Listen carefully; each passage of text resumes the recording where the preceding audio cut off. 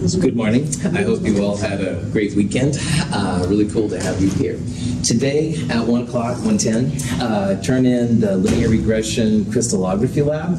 Problem set 5 will be up. We'll talk about it before you turn it in, self-correct, that kind of jazz. The quiz this week is a take-home quiz. You'll get a copy of it, and you'll turn it in next week, Monday, at 1:10. And then we'll go next door and do the freezing point lab.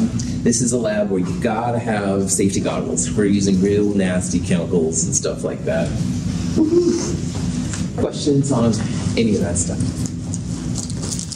All right. On Friday, we left off talking about the new type of concentration units we're going to use in this section.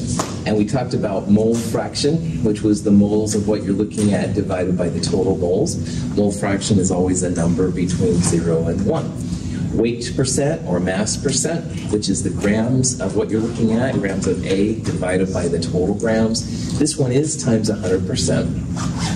Molality, which is moles of solute over kilograms of solvent. And finally, molarity. Molarity is moles of solute over liters of solution. Molality is the little m, molarity is the big M. Make sure you don't get those crossed up or anything like that. That would be bad news. I do want to talk about one more type of unit of concentration that you might see more in other classes than here. And it has different names, but the most common one is parts per million. There's also a parts per thousand, which is different than our parts per thousand, and a parts per billion. But if you see parts per million, which is used in biology, sometimes in environmental studies and stuff like that, it's always like 1 gram of whatever it is, and in terms of parts per million, it would be per million grams of the solvent, all right? And the water is almost always the solvent, and because the density is about 1 gram per milliliter, that would mean 1 gram of what you're looking at divided by 1,000,000 grams of water. If you extend that out a little bit, a milligram per liter is roughly 1 part per million. When you do the math, it is. And so this is kind of a nice little picture. You can see the effect of parts per million. A lot of the environmental consequences fall around arguments as to how much stuff we can handle in our tap water, for example, or how much pollution you can have. And there's lots of stuff about that. If you had a parts per thousand in this context, it would be 1 gram per 1,000 grams, 10 to the 3rd grams. And you do see parts per billion, sometimes even parts per trillion. A part per billion would be 1 gram in a billion grams, 10 to the 9th grams. It is different than our parts per thousand, though. Our parts per thousand in lab is how close 2 trials are to each other. So it's a measure of precision.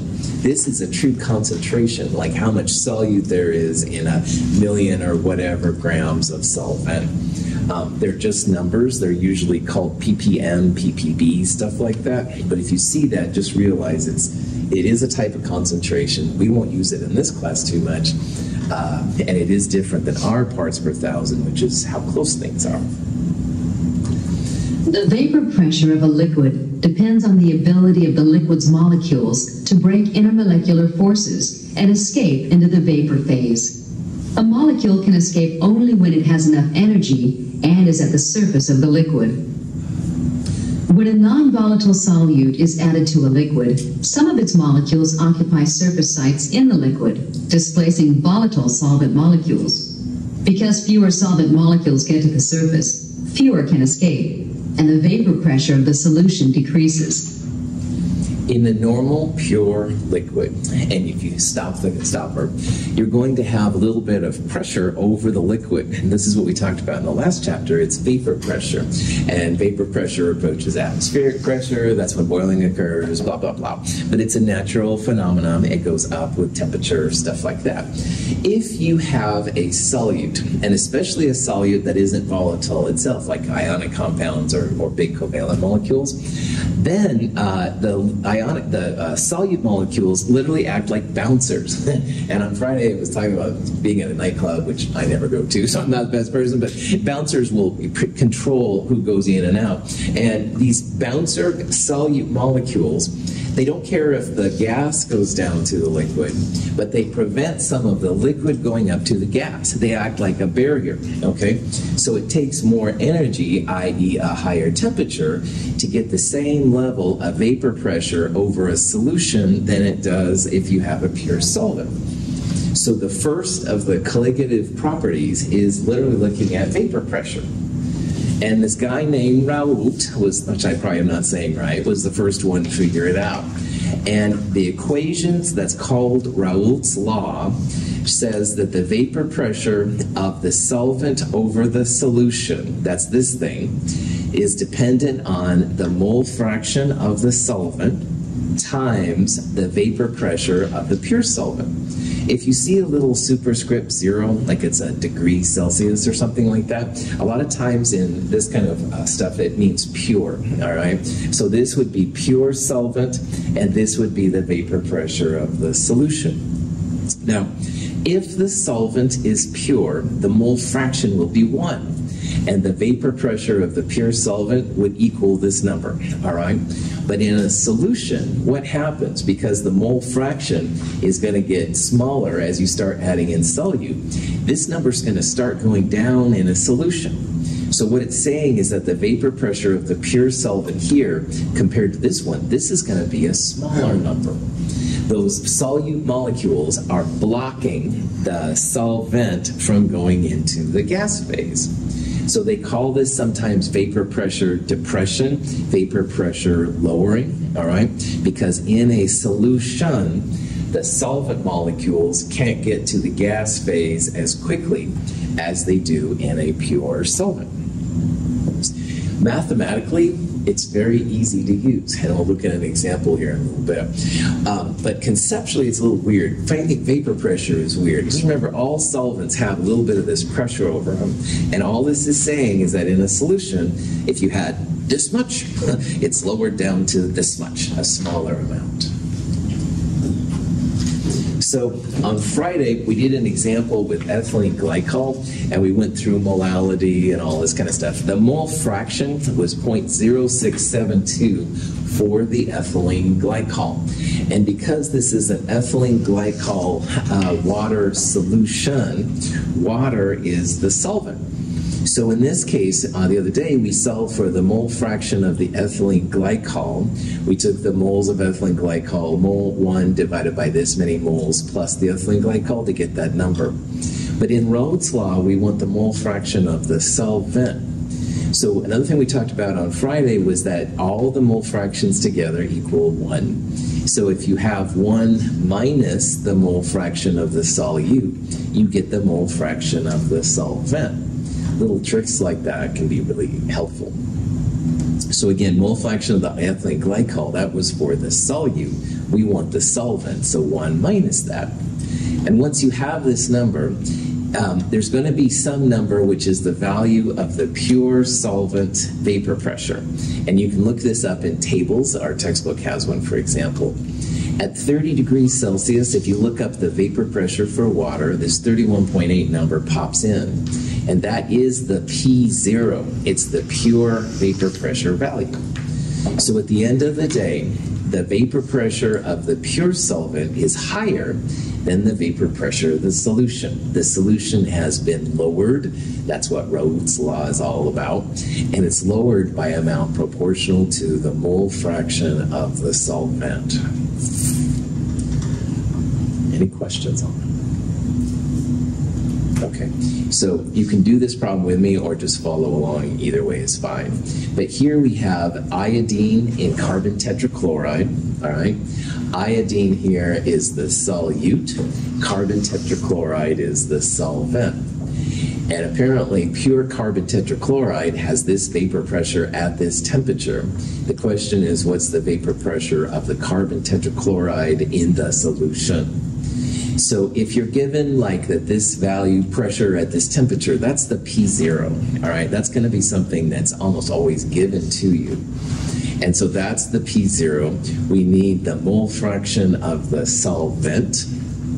So that's going to be this number divided by the total moles. So this plus this.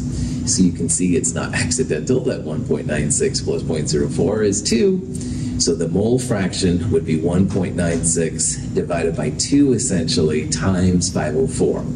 And that number mathematically is 0.980, the mole fraction of the solvent. You multiply that by the pure vapor pressure, 494. The answers you get will be smaller than the vapor pressures of the pure solvents. So if you had an answer, say, of 514, like this one right here, something's not right, all right, because this should be the maximum vapor pressure that you can get for these chemicals. Questions? All right. Sometimes you have not only a solvent which is volatile, but you have a solute. And Donovan, I can't remember, somebody asked me about this on Friday, and this is what you would do. If you had two compounds and they're both volatile, they both have a vapor pressure. So if you mix two liquids together, this is common. Now we're not going to do a lot of this, but I do want to show you what happens because it does occur. This is mixing of heptane and octane. These are both essentially gasoline constituents, and they're both liquids. And we have the mole fraction of the heptane at 0.15. It says calculate the total pressure. So what you do in Raoult's law is you take the mole fraction of the first one times its pure vapor pressure. Then you add to it the mole fraction of the second one times its vapor pressure. So these are the P zeros, those P numbers. We have the heptane, so this times this number will be like XA times PA. And then because the mole fractions always equal 1, 1 minus 0.15 will get you the octane. So 0.85 times 11 will give you the other one. So again, if you have two components, all the mole fractions together are going to equal 1. Just like all of the weight percents will equal 100%, all the mole fractions equal 1. So if you find the mole fraction of the octane, you can then start plugging in those numbers. This is just fun with math. 14.1 torr would be the combined vapor pressure of the mixture. This is something that students that have taken this class later went on and said, oh, I wish I would have known about two-component systems with volatile liquids. And I'm like, really? But okay, cool, no problem. So covering my bases in case you see it yourself. And if you don't, I understand. At 30 degrees Celsius, pure water and a solution of ethylene glycol have nearly the same vapor pressure. As temperature increases, so do both vapor pressures. But when the vapor pressure of water reaches 1 atmosphere, ethylene glycol is at almost half that. Pure water boils at a significantly lower temperature than does the ethylene glycol solution. Now, if you have a vehicle, especially with a radiator, the vehicles a lot of times need, you can put water in, but usually people will put ethylene glycol or propylene glycol, something like that.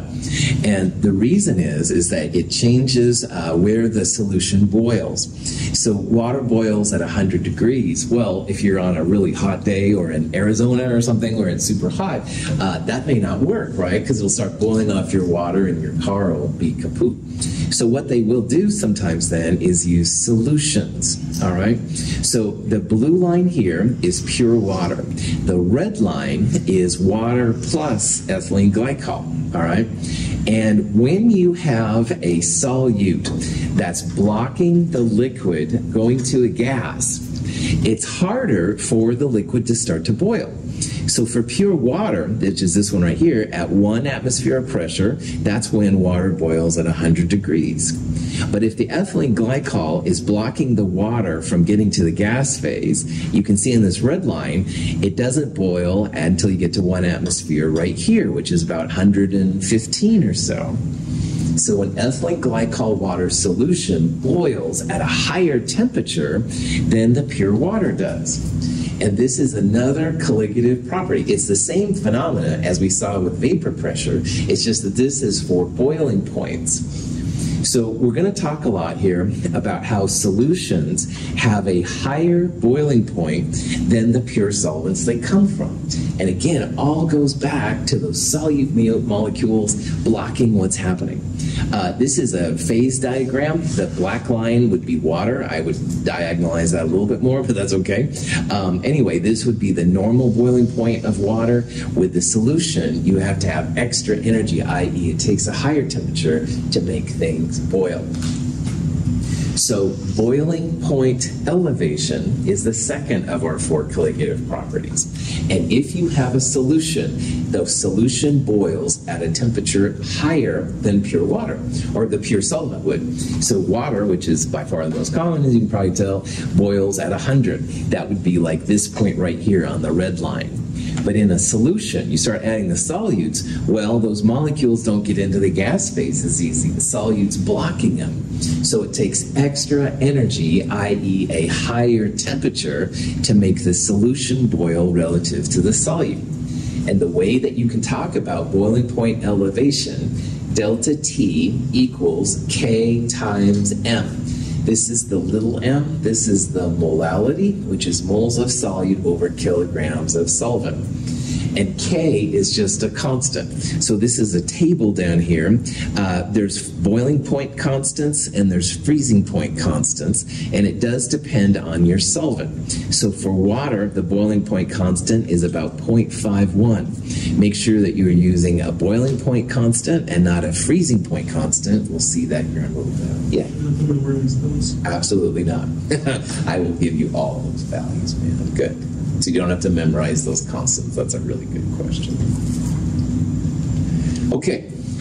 Oh, how do we use this, Dr. Russell? Yeah, I know, whatever. Anyway, so this is an example of how this process works. Let's say we have an ethylene glycol water solution in our car, and you want to know what the boiling point of the solution is. All right?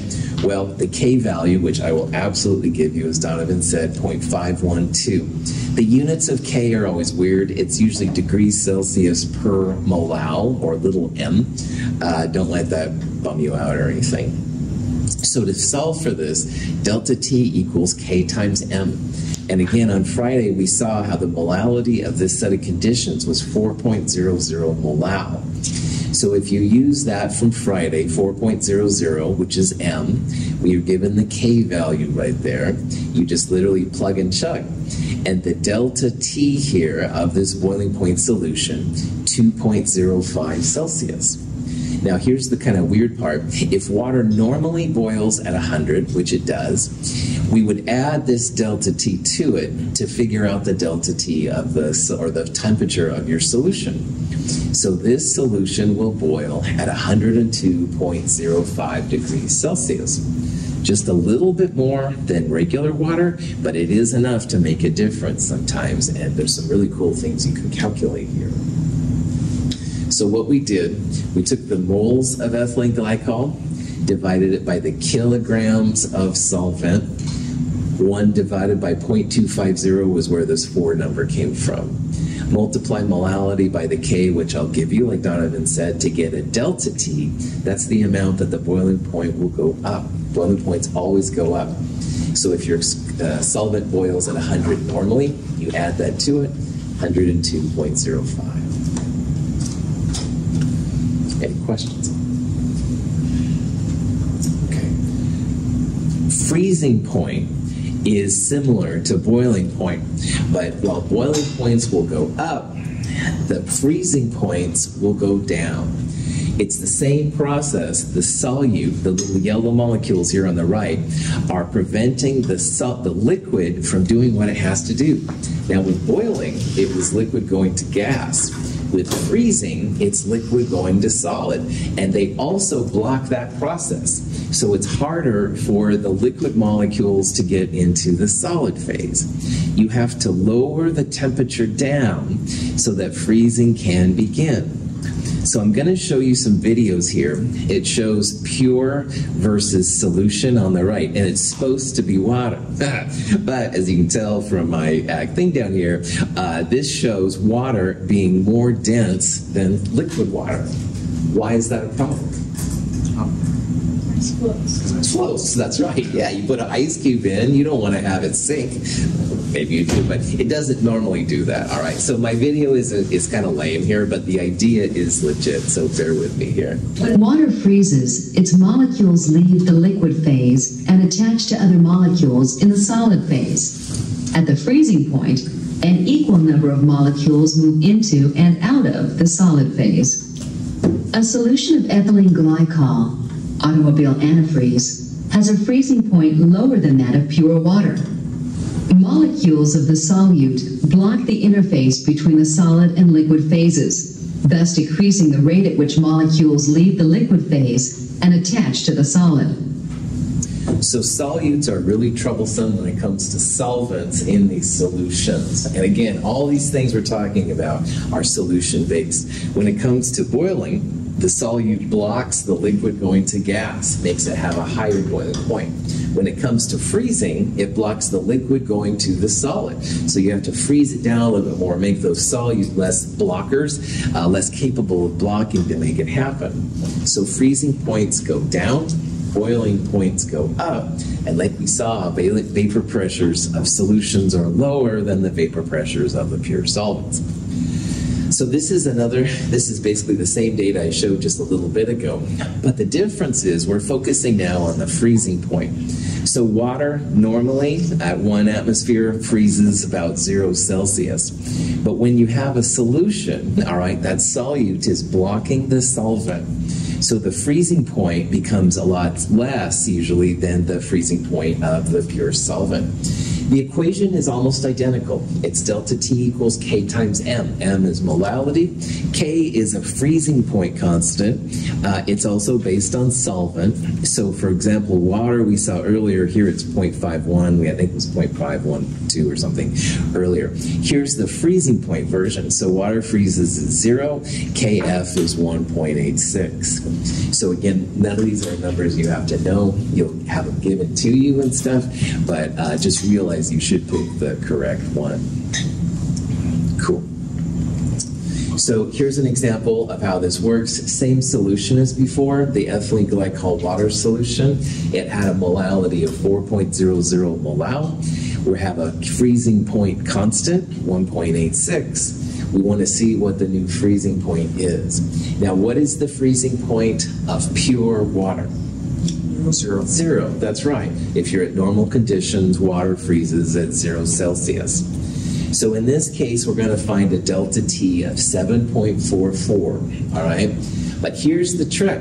Freezing points are lower than the pure solvents they come from. So if you get 7.44, make sure you subtract it from the 0 number.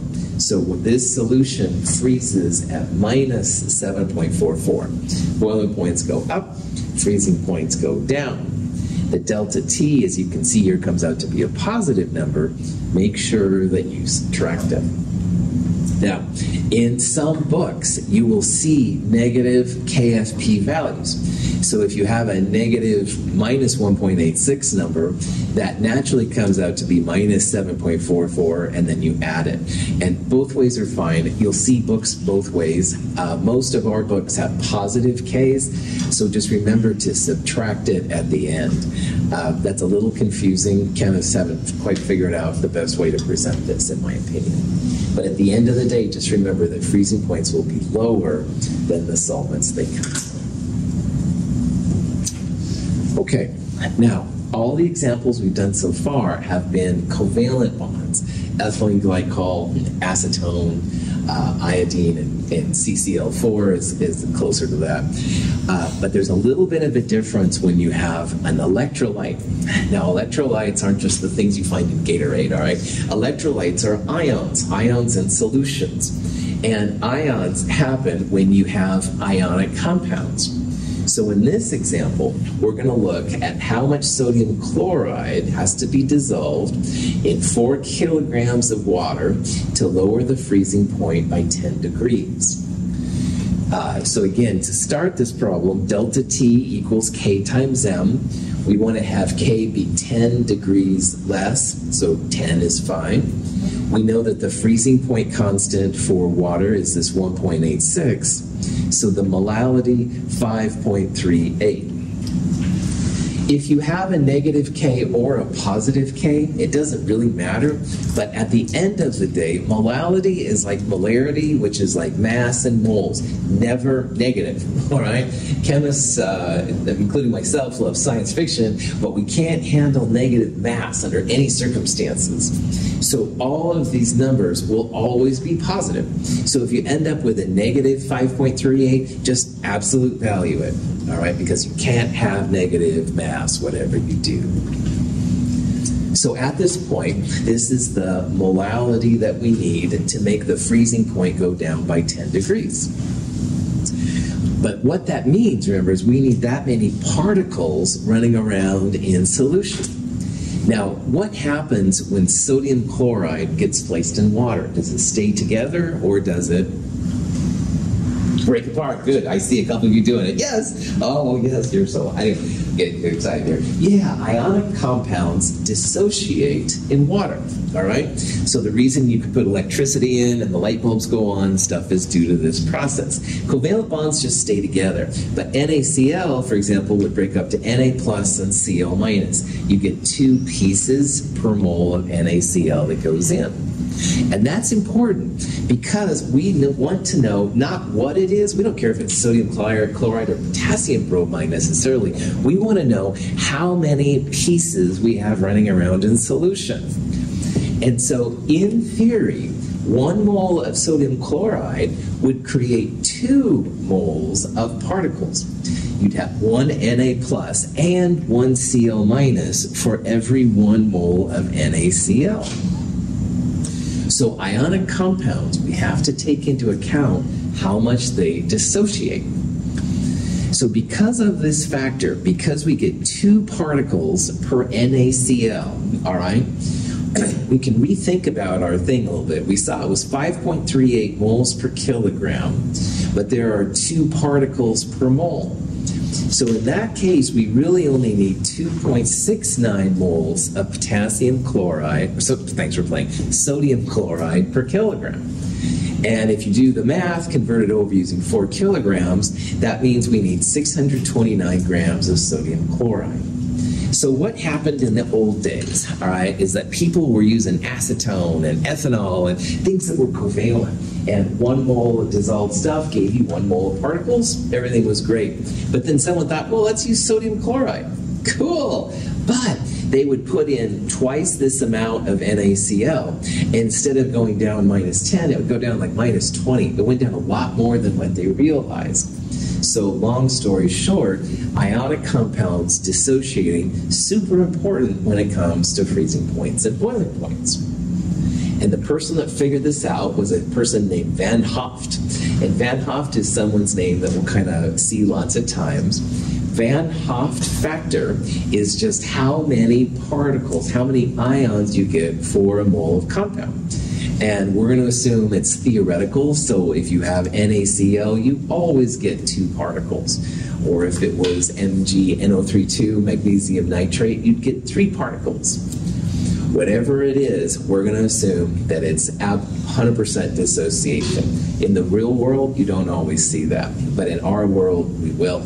So for example, NaCl we saw was an Na plus and a Cl minus, 2 ions, so the I value is 2.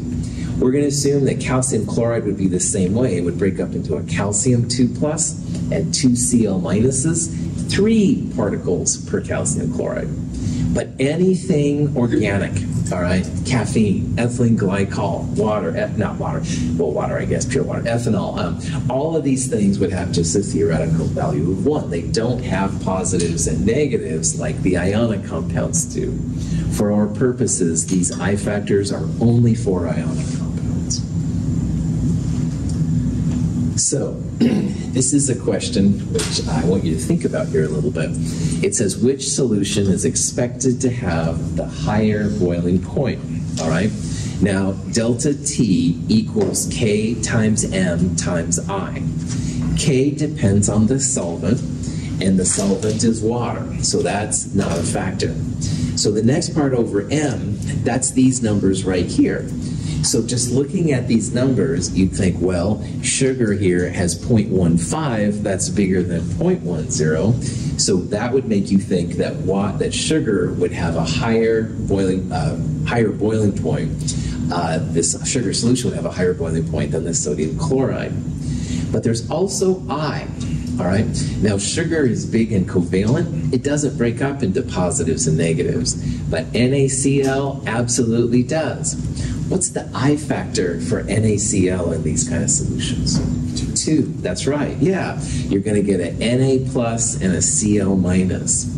So K is the same. M is right here. I is 1 for sugar because it's covalent. I is 2 for NaCl. So 0.10 times 2 is greater than 0.15 times 1. We would expect, based on this stuff, that the NaCl would be higher. All right? Got to take into account those I factors. Any questions on that?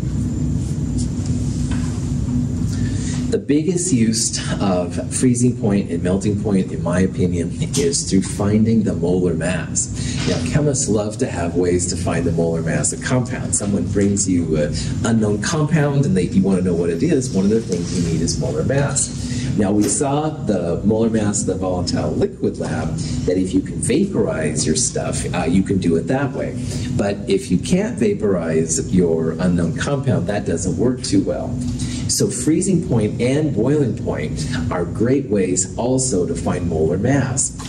It's a much wider range of compounds that can be found, and that's going to be the focus of this week's lab and stuff. We'll use this and stuff to find it. Molar mass it's important to remember what your solute is and your solvent is. And in this problem right here, the molar mass of azolene is going to be our solute. And so what's happening here is we're putting this much azolene in 99 grams of benzene. So in this problem, benzene is the solvent and azolene is the solute.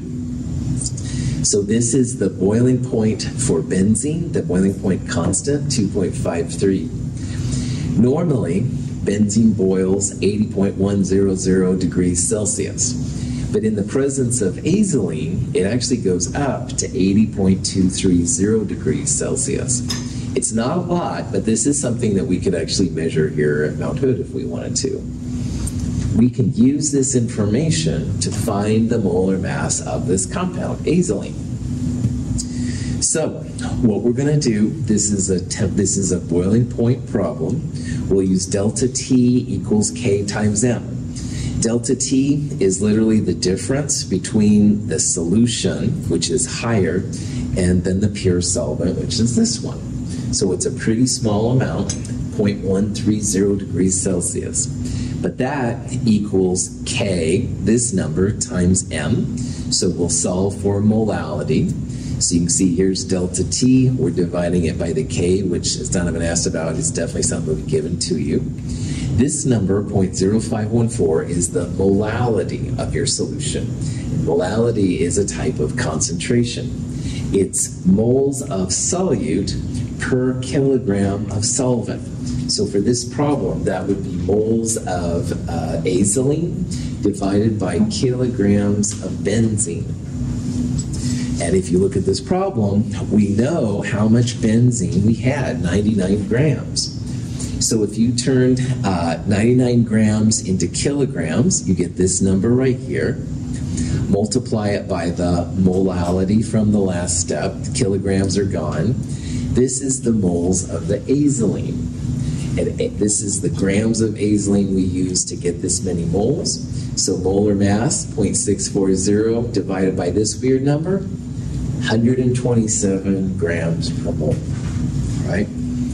And again, the utility of this is that it works for a lot more kinds of compounds than the vapor pressure or the molar mass of the volatile liquid did. That's very specific. You have to have an unknown that's going to boil under the water as easiest and stuff like that. This works for all kinds of stuff. Now, if you don't like this stepwise behavior, and you know I like quick and dirty equations, the molar mass equals grams of solute times the K value, and you divide it by the delta T and the kilograms of solvent.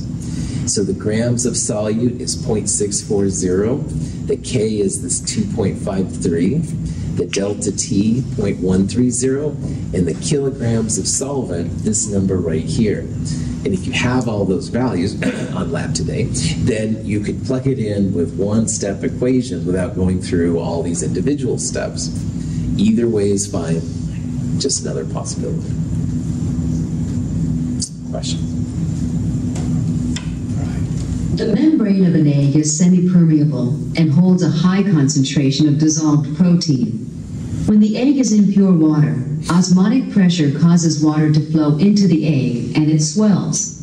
In highly concentrated sugar solution, the solute concentration is higher in the sugar water than in the egg. Now osmotic pressure causes water to flow out of the egg. Osmosis is the last of our colligative properties, but I think it's the most interesting. At the beginning on Friday, I showed how an egg, if you put it in vinegar, the hard shell actually goes away, it disintegrates. And then if you take that shellless egg and you put it either in pure water or corn syrup, a totally different thing happens. So in pure water, the egg gets bigger. All right, so look at this volume of this versus the original egg. It got a lot bigger. The water is rushing into the egg area. On the other hand, in corn syrup, you can see that what's left of this little egg thing here is a lot smaller than the egg that happened.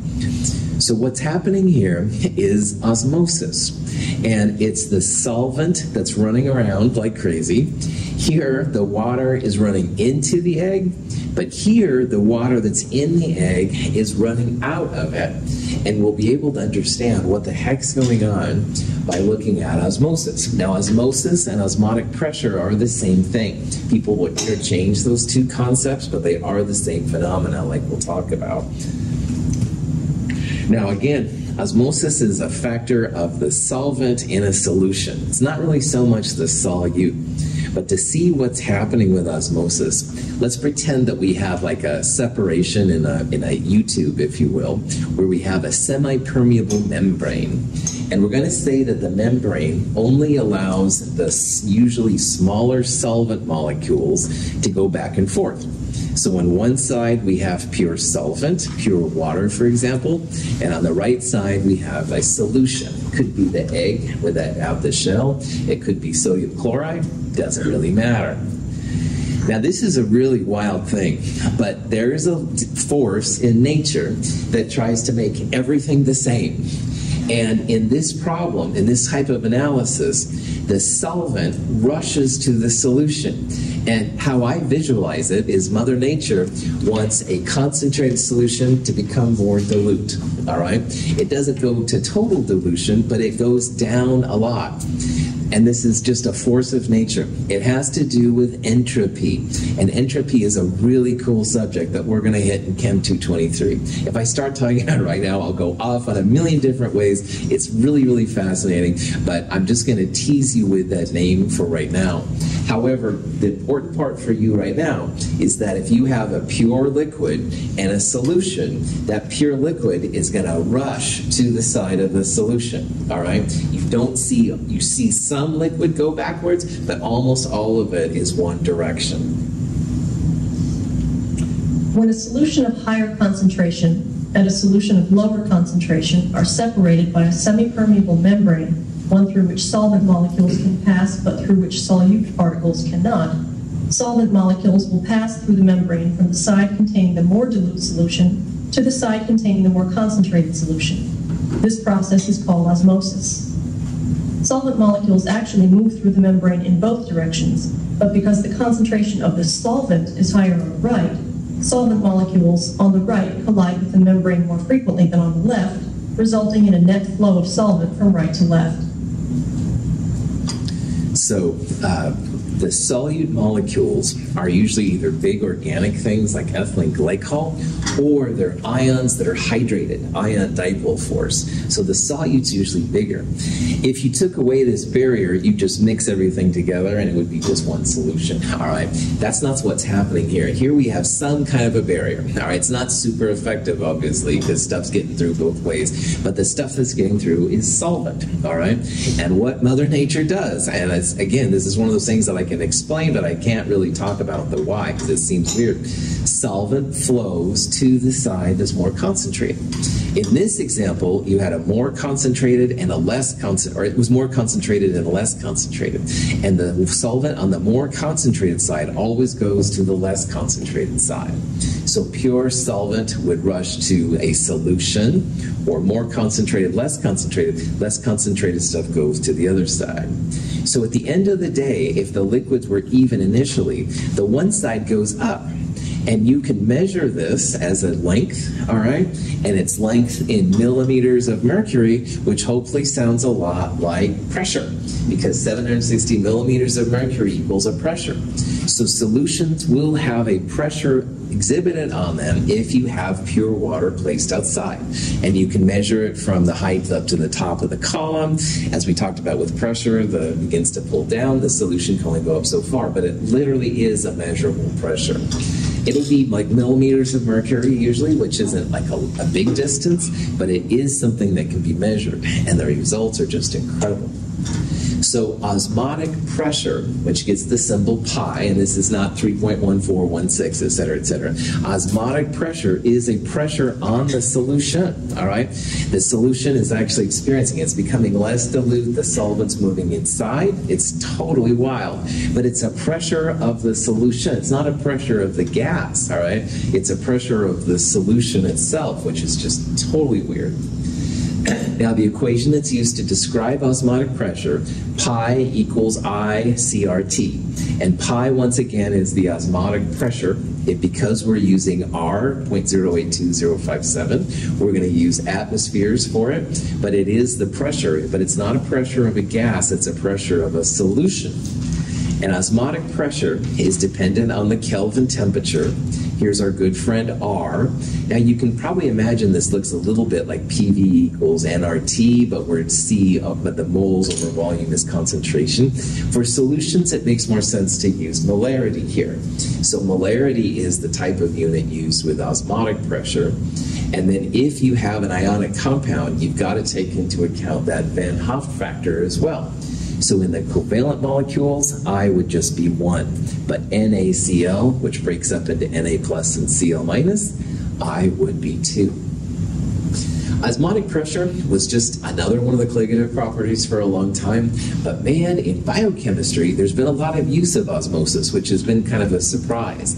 So one reason why we're talking about this is for biochemistry.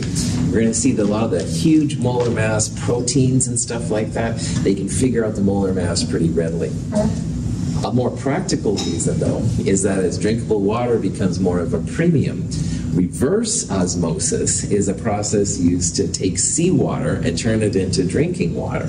We won't talk a lot about reverse osmosis, but it's kind of like the opposite. You're forcing the solvent from the solution into the pure so it can be drank, which is really fascinating too. So, when a solution and a pure solvent are separated by a semi-permeable membrane, solvent can flow in both directions, but the solute cannot. Here, pure water moves into the solution, working to bring both the solution and pure water to the same concentration. This process, osmosis, continues until the flow of water across the membrane is balanced by the pressure exerted by the water column. A semi-permeable membrane blocks solute molecules, but allows solvent molecules to pass in both directions. The number of solvent molecules moving from the solution side to the pure solvent side is less than the number moving into the solution side, resulting in a net flow into the solution. Again, it's totally wild why this happens. The ionic compounds are hydrated, so they get bigger. The big, most of the other solutes, the covalent ones, are usually bigger molar mass. So the theory is they don't get through the membrane, but little tiny solvents do. And water is a pretty small molecule overall, so they get through. And again, the net result is that the pure water goes to the solution.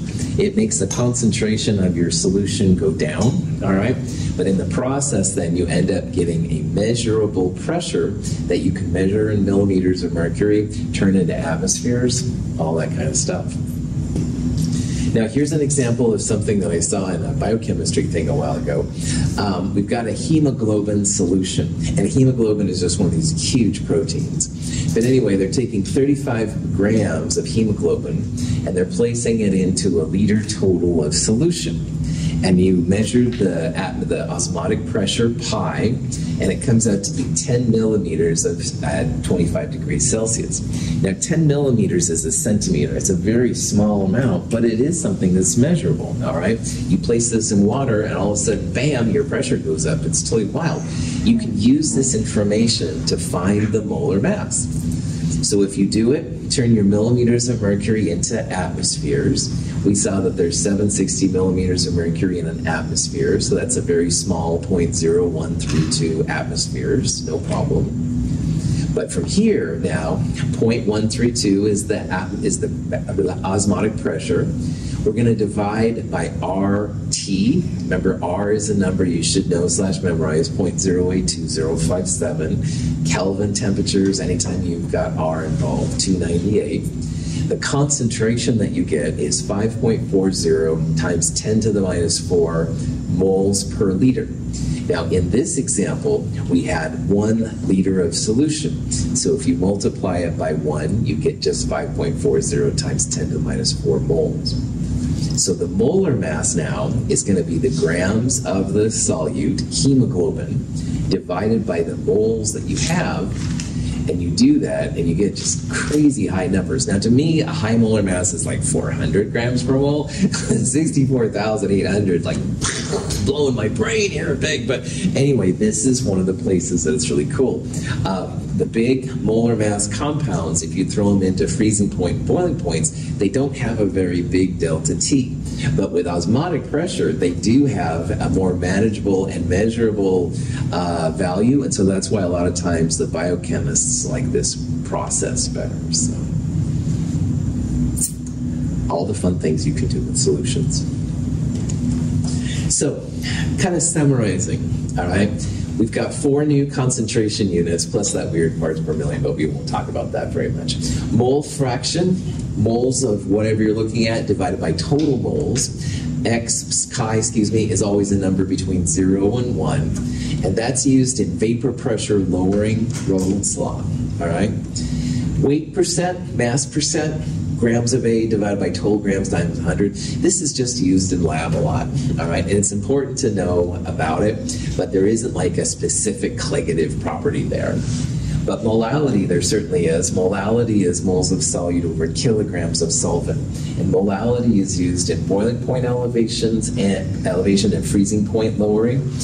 Very, very important. We'll use that today in lab. And then finally now in osmosis, we're back to molarity. Molarity is moles of solute over liters of solution. Osmosis is super important. Questions? Okay. The rest of the material in this chapter is more informational. So honestly, you've gotten through the parts that are really critical to problem set 5, but I think it's important to talk about these things. If you've ever had a medical procedure at a hospital, they hook you up to a bag and stuff like that with some kind of solution in it. And if they use pure water in the bag to inject you with, all your cells would burst because the more concentrated goes to the less concentrated. They start putting water in, and that would be bad news. So anyway, the solutions have to be isotonic. They have to have some kind of ionic compound to replicate blood. I think this is a sodium chloride, sometimes potassium chloride. But yeah, if they ever want to put pure water in, just be a little careful, man, because your cells will start bursting. And again, I'm not a biologist, medical person by any means, but these are kind of cool things that can happen. You want to have the flow of the ions be of the water molecules be the same, all right? They call them isotonic. So the water in the cell goes out, the water outside of the cell goes in, and it's the same rate, like back and forth. However, you can have hypertonic, and that means then that more of the inside cell waters are going out than water going in, and that collapses the cell down to a smaller one. But you can also have hypotonic, all right? That's if you have essentially like pure water on the outside. The water's going to rush in trying to make the cell the same concentration. They get really, really big, so not good for the human body either way, as you can probably imagine. Reverse osmosis is so important these days. This was something that was like kind of a once-in-a-while thing, but now in the Middle East and even down in Los Angeles, they have huge desalination plants. Seawater is everywhere, but water that you can drink is becoming more rare. And so what they'll do is they pressurize a seawater solution. So this side on the right there is all seawater. You wouldn't want to drink it, of course. It's got lots of stuff in it. But as you pressurize, it forces the water molecules to go to the pure side. It's the opposite of osmosis. It doesn't happen normally, but you do get water out, and apparently they have like tanks and tanks and tanks of this all set up so they can create drinkable water, stuff like that. Okay, questions on that? All right, so on Wednesday, I'm going to show you a few more slides about other kinds of solutions, but today, now we talk about all the critical things for today. We'll go over this more, of course, on the problem set. Thanks for being here. See you this afternoon.